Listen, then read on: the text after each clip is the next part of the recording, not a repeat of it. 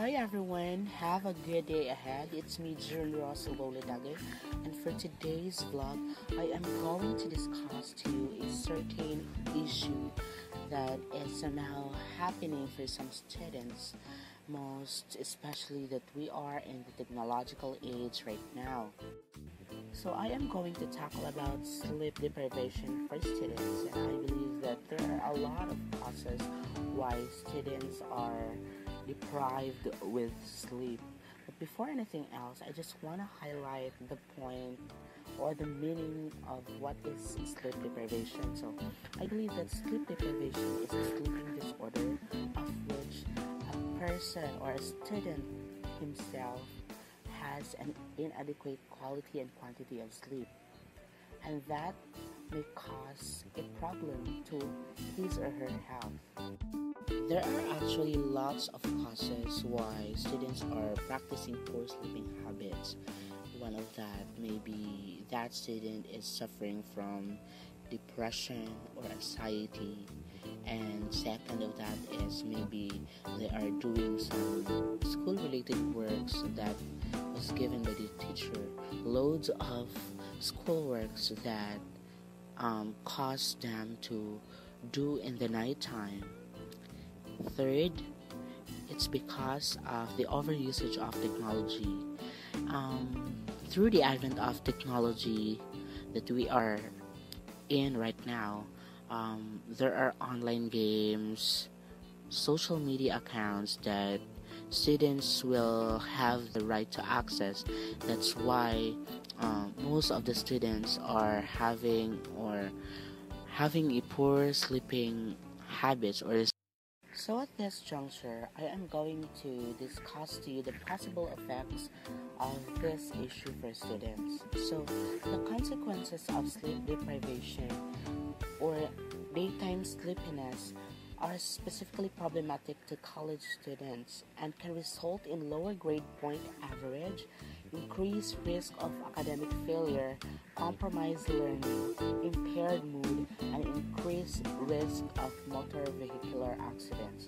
So sleep deprivation increases the likelihood teens will suffer myriad negative consequences, including an inability to concentrate, poor grades, drowsy driving, incidents, anxiety, depression, thoughts of suicide, or even suicide attempts.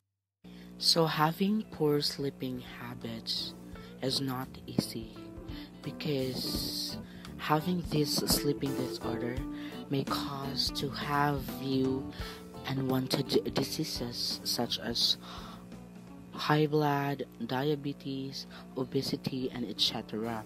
So at this point, I just want to have a solution to this issue.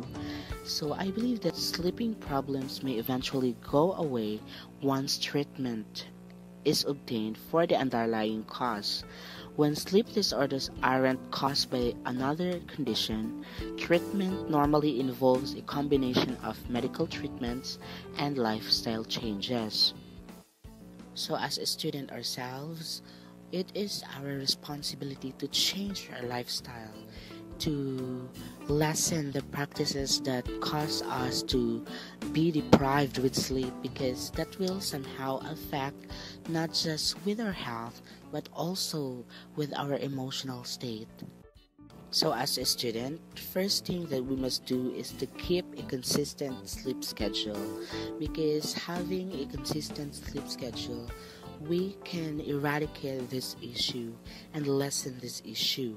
Second is set a bedtime that is early enough for you to get at least 7 hours of sleep. So it is, as student ourselves, it is our responsibility to manage our time well. We are going to set the time that we can get 7 to 10 hours of sleep, and that sleeping hours is normal for us. So before I end my educational vlog, I just want to share a thing that will somehow help you eradicate and lessen the issue, and that is having time management. Having time management is really important because with this, we can able to manage our time. We can able to handle what task are we going to do in a right time and in the right way. And with that, by achieving those things, we can able to achieve and maintain a healthy and a balanced life. And that is what we need to have. Thank you.